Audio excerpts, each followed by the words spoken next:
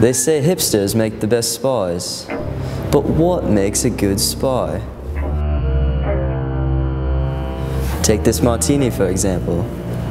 3 measures of Gordon, 1 vodka, 1 Kina Lillet. Shake it, never stirred, until it's ice cold. That's damn good. Great spies have guts. Like when your enemy has you strapped to a chair and is clubbing your balls. Always remember to have a cheeky comeback. Always say your last name first, repeated by your entire name. For example, Hutchinson, Chaz Hutchinson. Yes. Moneypenny, I shit you not. Well, it's because they know what I can do with my little finger. Understood. That was command. We have to go. Now a spy should always have great style. The suit should be bespoke, razor sharp, like your wit. I do 850 crunches a day. Boom!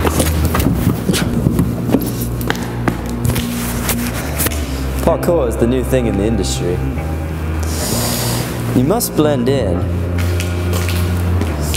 Not what you expected, right?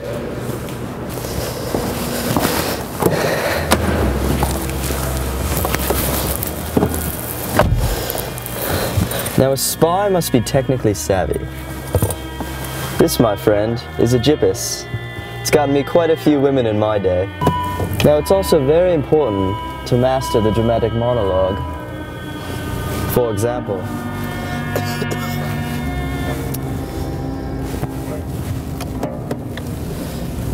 this message was transmitted to me one night by a pine tree on a cold winter's eve.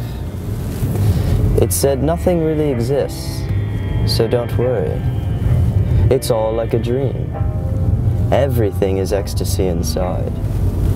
Listen to the silence in the illusion of the world, and you will remember the lesson that you forgot. You were never really born, and you will never really die. The world tells us nothing. It tells us nothing about the imaginary idea of a personal self. But then again, self is only an idea, a mortal idea. Everything I do is for God and this great country on which I walk. You like that, turd? My mom gave me that. It doesn't make any fucking sense, but I tell it to the Russians because they have no bloody idea what the fuck I'm talking about.